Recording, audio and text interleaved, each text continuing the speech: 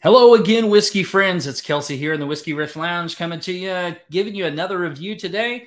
Today, we're going to be talking about a new brand that I didn't even know existed as far as this particular series of it. So we're going to get into that in just a moment. So stick around. We're going to dive into the Exceptional Series by Rare Character. Let's get to it, guys. See you in a couple of seconds.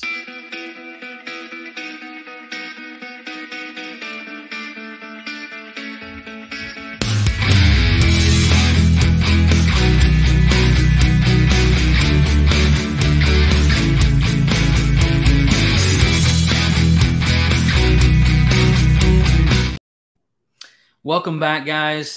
Here in the Whiskey Riff Lounge. My name is Kelsey. Thanks for joining in today. Man, it's so fun to do these stuff with you guys. I hope that you guys are enjoying it as much as we are. Today, we're going to be doing this bottle right here called the Exceptional Series. Now, this is a new series that, to my knowledge, a relatively new series from Rare Character. What they're doing is they're sourcing some other whiskeys that are a little bit older, and some of these we know about, some we can't really say for sure. This being one of them. It comes out at 102 proof, and this is going to be 12 years old. So as we get into this review, I think that I have a good idea of the possibility of where this is coming from. I've heard a couple different things, but we'll get into that as we kind of break it down. So let's get into the nose on this one. Again, this is 102 proof, 12 years old. So right off the nose, it's either Beam or Heaven Hill. I mean, it's got that. I tend to lead Beam because it's a little sweeter on the peanut note. And it's got a little bit of fruit, but that peanut brittle note is more like what's prominent. Reminds me of some of those Knob Creek store picks that were like 14 and 15 years old back in the day when you could actually get those. But right up front, real sweet peanut. Caramel, toffee.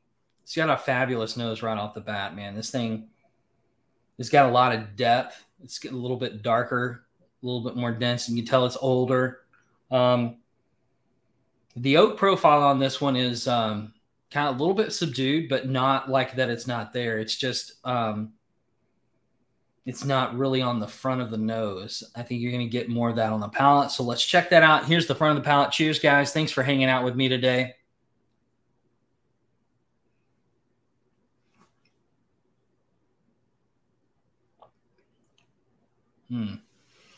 Yeah. I'm thinking that that's Beam 100%.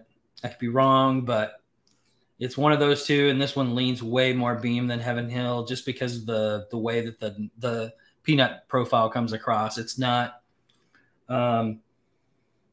dusty per se. It's more like sweet, like a peanut brittle. If you guys haven't eaten peanut brittle, it's got all that caramel and toffee note flavor to it right up front. Mid palate, I'll get into in just a second, but for right off the bat, the first taste, mid palate follows the front, but it adds a little bit more to the oak. So let's check that out and see what's going on mid palate for you.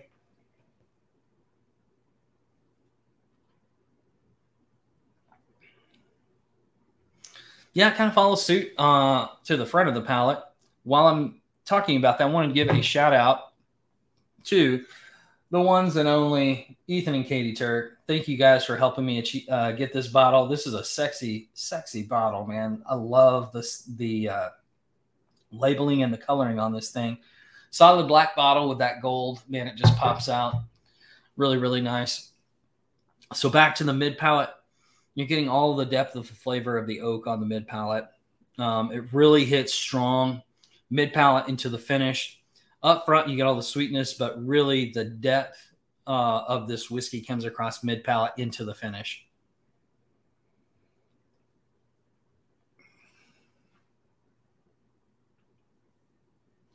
So, man, that's good. Boy, you just get more and more every time you sip on it. You find something else a little bit more prominent.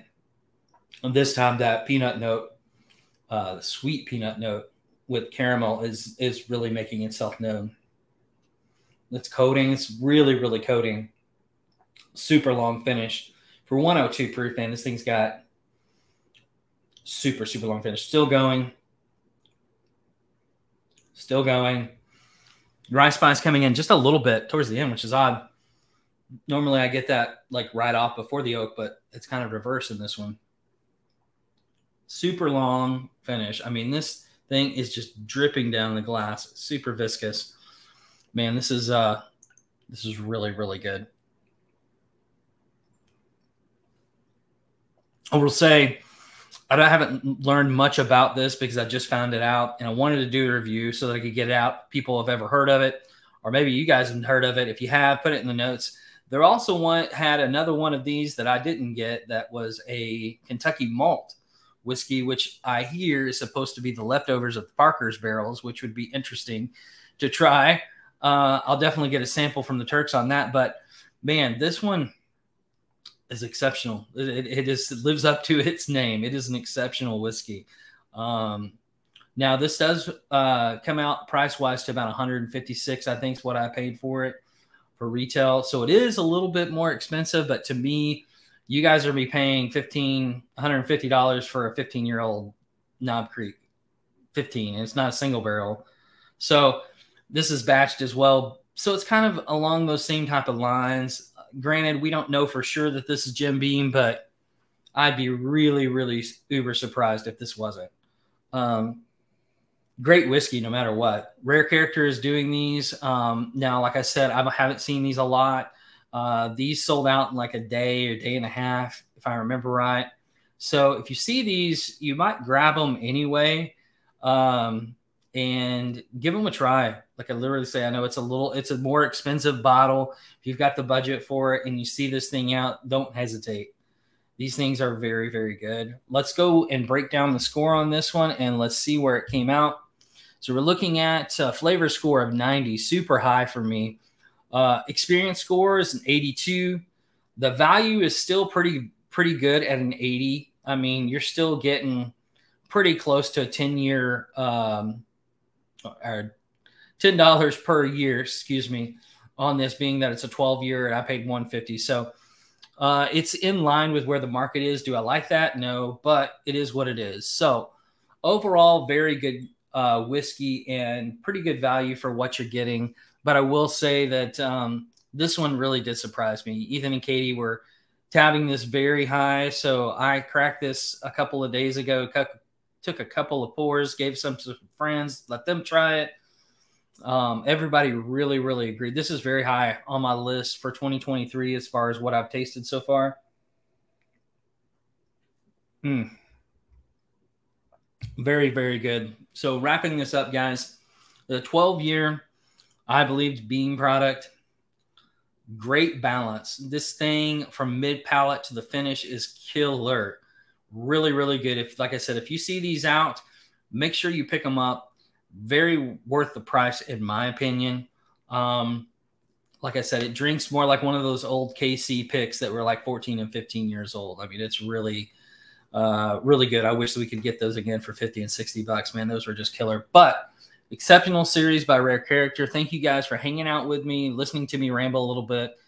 Make sure you hit like and subscribe. Make sure you put those comments down below if you guys are seeing these, what you're seeing them for. I'd like to know if the ranges in price in different areas. If you guys are seeing these, make sure you put that down below. I'd love to know that. And thank you guys for hanging out with us. Thank you for all of our patrons who helped make this channel happen. And thank you for watching this video. We'll see you guys next time. Jeff, just be friends with me. But you have these whiskey friends, and you say hello again. Oh, Jeffrey, you should just be friends with